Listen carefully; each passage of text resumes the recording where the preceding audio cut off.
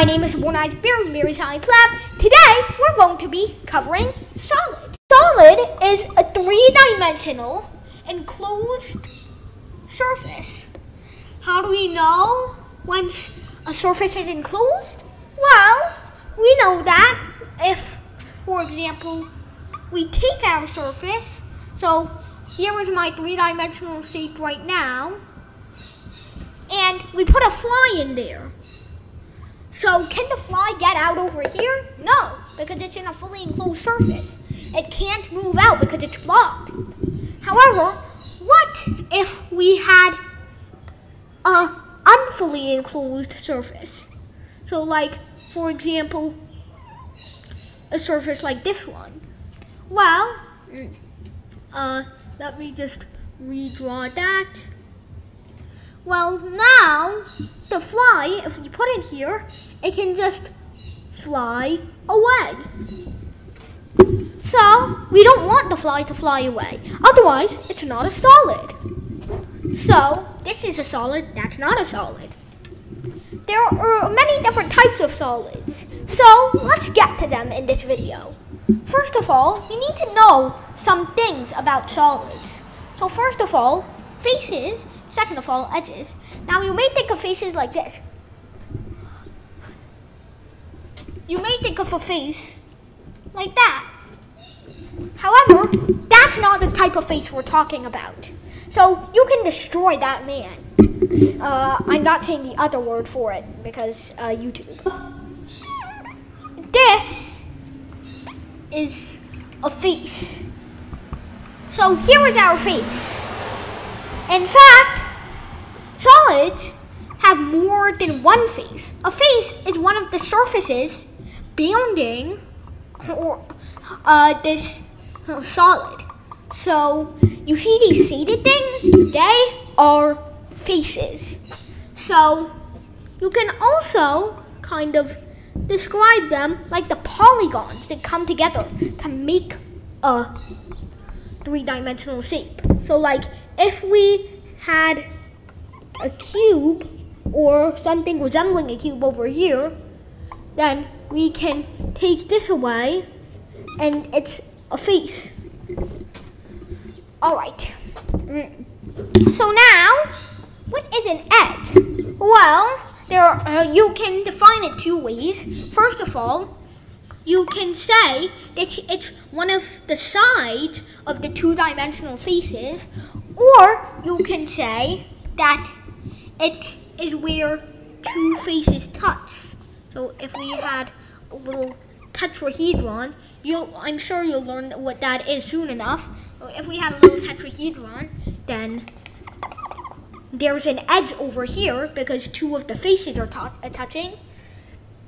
So now, we know what solids, faces, and edges are. So let's get to the types of solids. First of all, probably the most important and most widely used, prisms. So a prism is basically a three-dimensional object. So here we have a triangular prism. And let's just do this to outline these sides. And as you can see, this triangular prism has two sides that are remarkably triangular. However, that's not just it. There's also a rectangular prism, a hexagonal prism, a heptagonal prism, a pentagonal prism, a tetragonal prism, any prism. So, now, this triangular, sorry, I forgot the word for a little bit. This triangular prism, as you can see, has two triangular faces. We call these bases. Man, I'm a poet. So, you're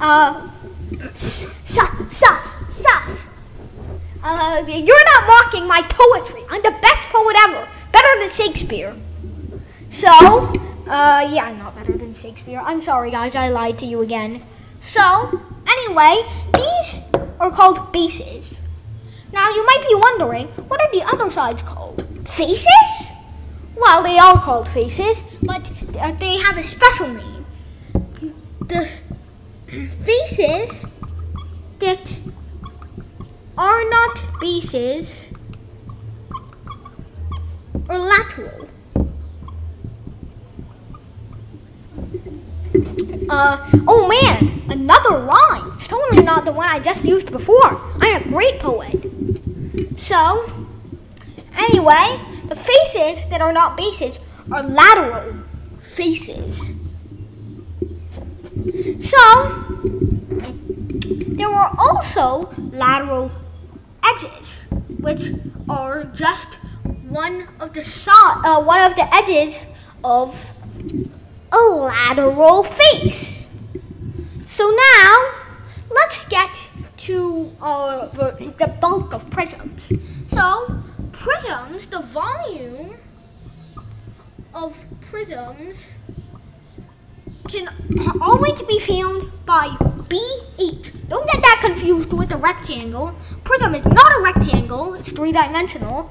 B simply means the area of the base. So, of one of the bases.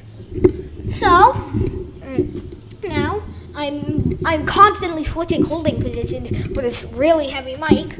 And now, if we have these prisms, there are actually two types of prisms. First of all, there are right prisms, like the ones we just covered. So, here is a right prism. I'm just going to dotted line everything that's not in view. And there's a wrong prism. I'm just kidding, there's no wrong prism. Somebody will invent it in the future. But right now we have a right prism. So I'm going to draw two right prisms. And, of course, we have two oblique prisms. So, I guess now I can either get a question right or oblique.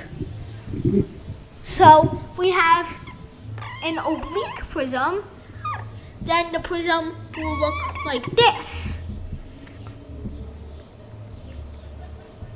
As you can see, it's definitely not your normal prism. It's like slanted. It's pushed. So, we can also do that for the square. You might see an oblique prism when you're using one of those pink pearl erasers, but you probably won't see oblique prisms anywhere else. So, here are right prisms versus oblique prisms. And of course, a prism, for a prism, the bases must actually be polygons. So I'm sorry, but a cylinder is not a circle prism. Don't worry, I was surprised too. Is the characteristics of a right and an oblique prisms. Well, for right prisms, all lateral faces are rectangular, and all lateral faces, or lateral edges rather, are perpendicular to one of the two bases. However, this is not the case with oblique prisms, because the lateral faces are not perpendicular. In fact, all lateral faces are parallelograms.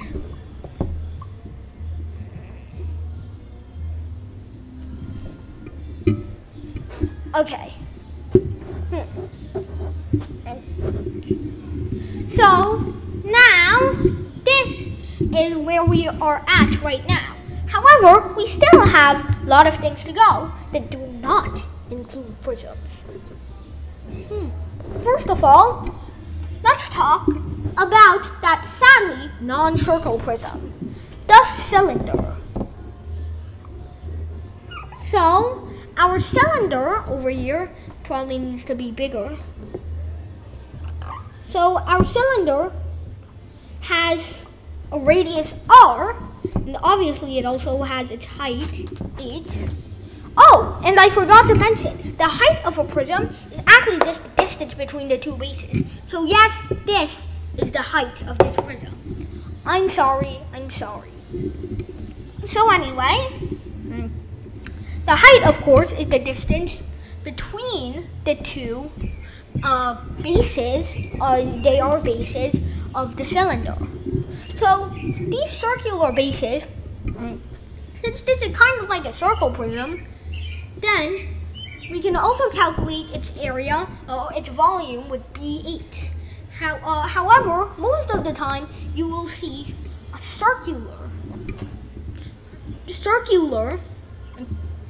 cylinders. So for that, we can make the base pi r squared, because that's the area of a circle. So we have pi r squared h.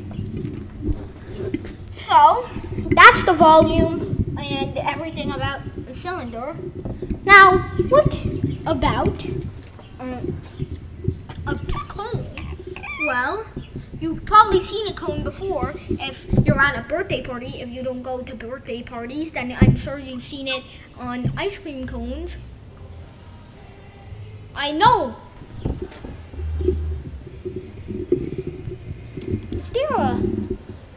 Is there a Mark Antony concert going on near me? I don't know. So anyway, I'm probably going to be copyrighted for this video because of the music somebody else who crossed the street is playing. But anyway, here are our cones, and these cones meet up at a single apex. And this apex, it also has a radius. Need to get this finished quickly so that I don't get demonetized and copyrighted for the music playing across the street. And there's also the pyramid. So this pyramid can be the base of a pyramid can be any shape, any polygon. And however, all of the lateral faces all of the lateral faces of a pyramid are triangular. So also there is obviously the height of the cone, and there is the height of the pyramid as well.